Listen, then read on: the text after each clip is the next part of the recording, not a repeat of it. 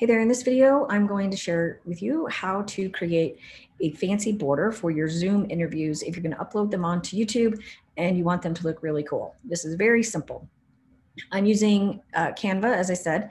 So you'll open up your Canva account and you'll hit Create Design, and you're going to choose Presentation, which is 1920 by 1080 pixels.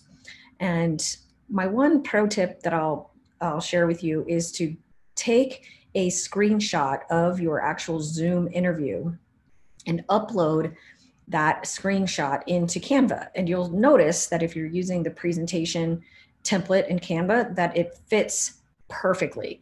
And you can take a screenshot very simply just by opening up your video in your editor or just opening up the video on your computer and just take a screenshot. It's like really super simple. So I've uploaded that screenshot into Canva as an upload, and then I've just inserted it onto my presentation background. Very easy peasy so far, right? So now what you're going to do is I'm going to reduce the transparency of the image to about 25% or so. It doesn't have to be perfect. Whatever works for you will work. So then I'm going to come over and choose a photo, and I'm going to go with blue. And the reason why I use a photo is because the photo tends to have a lot of interesting textures. So I like this blue texture. And then I'm going to adjust the size of the photo so that it's the same size as the top and the bottom of my Zoom screen. It's pretty simple. Copy, paste. I'm going to drag this down here and then make sure that I'm lining it up correctly. So there we go. So now we have a top and a bottom. If you wanted it to be red or whatever, you could come over here and pick red and do the same thing with red just by resizing it. But we'll go with blue for now. Okay, so that tells me that I've got the blue border on the top and on the bottom there. And next, what I like to do is add the names of the speaker and of the guests. And I'm going to do this in white just so that it'll have a nice contrast from the blue background.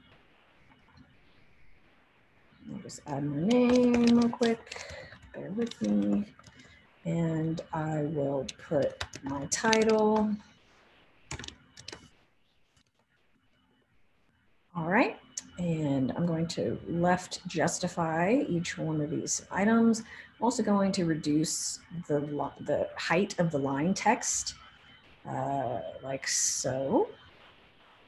And then one other cool thing that I like to do is add an element, and I'm going to look for the social media icon that I want to get more connections on. So I'm trying to build my YouTube channel up. So I'm going to put this little YouTube icon right next to my name. You can add whatever you want on your design. It's your graphic, and you can either leave it there or take it off. It's up to you. You can add different things.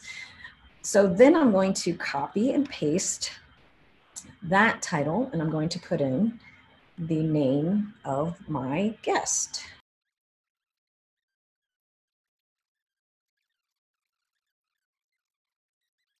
So there you have it. That's the basics of how to get a design for your Zoom interviews if you're looking to make them fancier for YouTube. Now, to export this out of Canva, all I do is I come drag my background image, the Zoom screenshot, I delete it, and then I'm going to download this out of Canva as a ping, high quality image with a transparent background.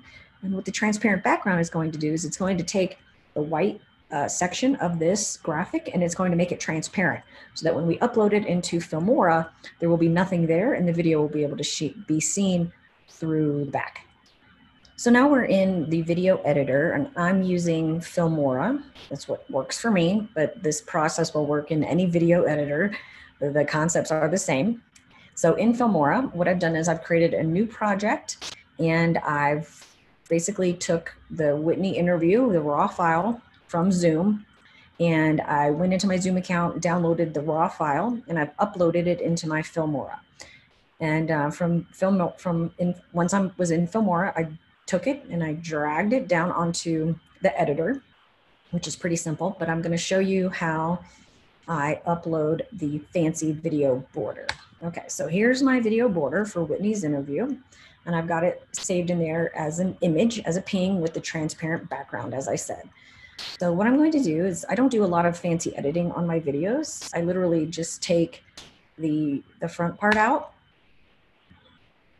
where I hadn't pressed record yet, and I take the ending off. Let me show you how I do that. Go to the front, go to the back. I'll let that catch up and see if there's anything here I need to cut. So right there is where I like to cut, just because I don't want people to see my hand pressing away the record button. So that's it. All right, so that's all the editing I'm going to do on my interview. I don't edit my interviews much at all unless there was a technical problem or a dog barking or something like that. But in Whitney's interview, it went perfect. And okay, so now I've got my video background uploaded as a ping file. I'm going to drag that onto the editor. And then I'm going to make it as long as the video interview. Easy peasy. That's it.